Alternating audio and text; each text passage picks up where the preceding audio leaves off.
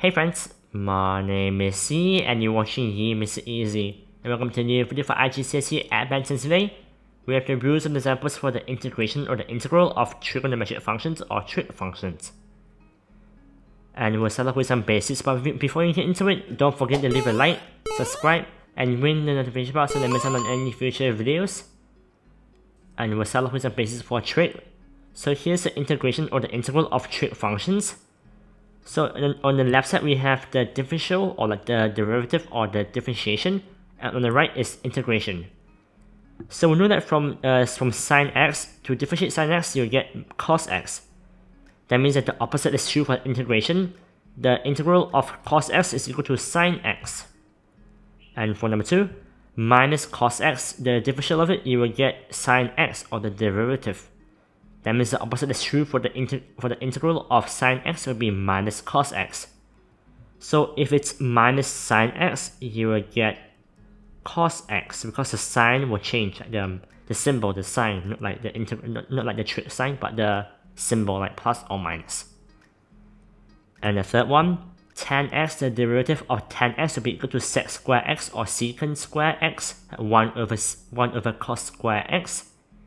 And the opposite is true for the integral of sec square x will be equal to tan x. And these are the 3 trig functions that you need to know for maths, so don't worry about other functions, but these are the 3 that you need to know. And here's more for the trig functions, but with ax plus b. So we know that for on the left we have the differential or like the derivative. So we have 1 over a sine ax plus b. So what we have to do is that we have to differentiate the bracket and then times the coefficient, right? So this will be a, so a times 1 over a will be 1, so it will be cos ax plus b. The opposite is true for integration, where when we have cos ax plus b, you will have to differentiate the bracket and do 1 over the coefficient over the derivative of the bracket. And then you also have to remember to you have to integrate the trig function. So we have 2 things going on here. Number 1, it's this the trig function, cos the sine, and number 2, the coefficient. So it's the same as sine and sec, where like a secant square. So like sine will become cos, like minus cos, and do 1 over the derivative of the bracket. And same for sec square ax plus b and 1 over a tan ax plus b. And we'll now move on to some examples for integration of trig functions. So number 1, integrate 3 cos x minus 2 sin x. So 3 cos x minus 2 sin x dx, like so. So it will be equal to the first one. Remember that to differentiate cos x, it will just be equal to sin x. And then there's no coefficient, so just leave it as it is. So it will be 3 sin x. And to check your answer, you can basically just differentiate this one right here. So differentiating 3 sin x will give us 3 cos x, which is what we have here. And number 2, integrate minus 2 sin x. And remember that when we differentiate sin x, you will have to change the symbol. So it will be a plus, and then the constant just becomes constant, and then cos x, and plus c, because it's indefinite, like so. And to check this, differentiate 2 cos x, you will get minus 2 sin x, which is what we have here. And question 2, integrate 3 sin 2 minus x. So I would rewrite the symbol, sorry, the bracket, to become 3 sin x minus x plus 2.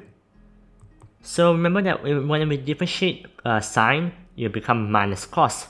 So let's just put a minus first, minus.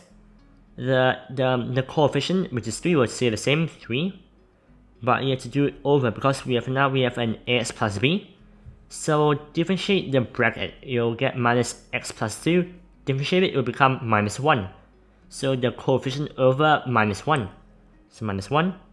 And sine becomes cos 2 minus x, like so, and a plus c. But because that we have 2 negative sign, one from the sine to cos, and 1 from ax plus b, that means that those two minus cancel out. So it will result in 3 cos 2 minus x plus c, like so, and that's the answer. And then moving on, we have integrate tan 2x.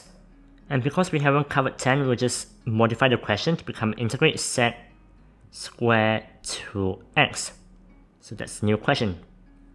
So integrate sec square 2x. So we know that if you differentiate tan, it becomes sec square. So the integral of sec would be tan, right?